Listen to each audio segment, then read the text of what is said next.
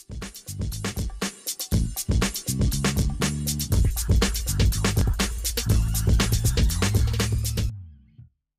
guys, welcome back to the Cassie project. So today we're going to be taking it outside. We are going to be making an easel especially to hold my paintings and drawings. Let's do this.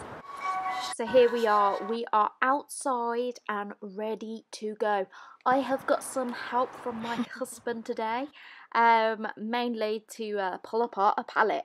So we never buy wood, we only ever get pallet wood because it's free and it's awesome.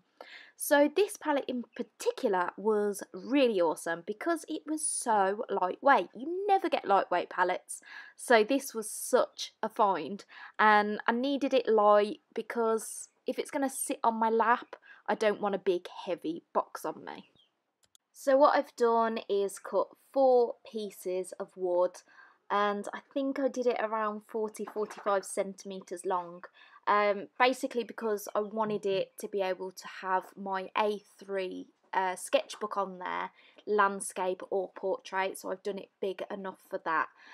So I've put 4 pieces of wood together into a square, and then I'm going to pop that on some chipboard and mark out the size of it so that it's got a chipboard base.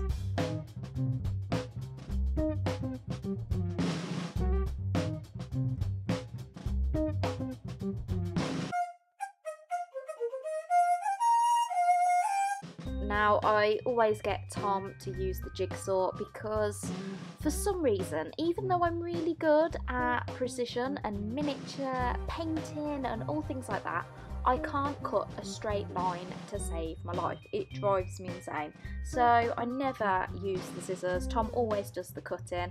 I think mainly because he had so much practice as a TA that he can cut straight lines, but I just can't. So same with the jigsaw, I let him do that.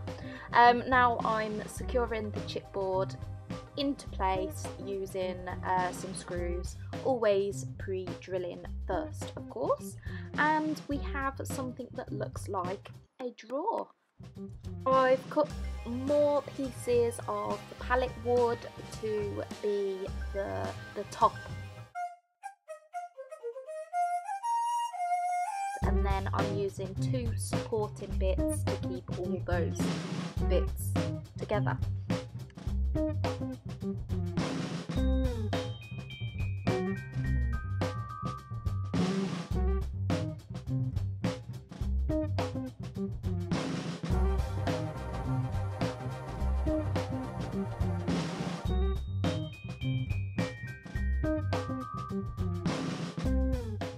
So there we go, we've got the top bit and we're going to attach that to the box.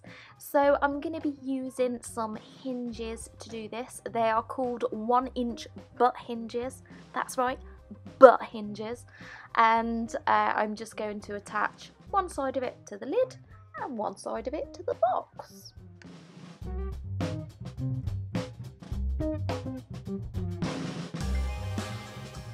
Okay, we've almost finished the construction part of this, so we're going to attach a lip to the bottom so that when the sketchbook is sat on there at an angle, it's not going to slip off. So I used 3 little bits of trim that I found spare, attached them together to create this little platform like so. Now to create the hinge type thing to support the lid when it's at an angle. So I've got a block, I put a hole in the block, stick a broomstick into that, and then I use that to attach the hinge. Hey. Excuse me.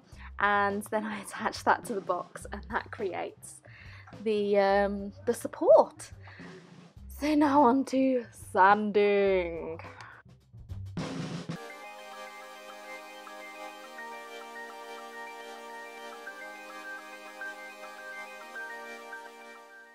Of course, it wouldn't be complete if I didn't add some customization. So I'm painting the whole box white, and then I'm going to be using these adorable little napkins and decoupaging them onto some of the slats of the wood.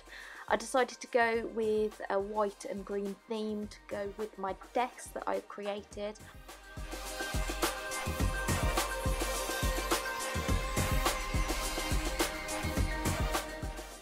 If you haven't seen me decoupaging before, check out one of my other videos where I go into more detail.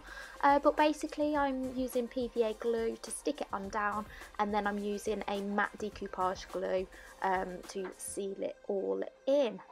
And you know I love a good edit, so boom.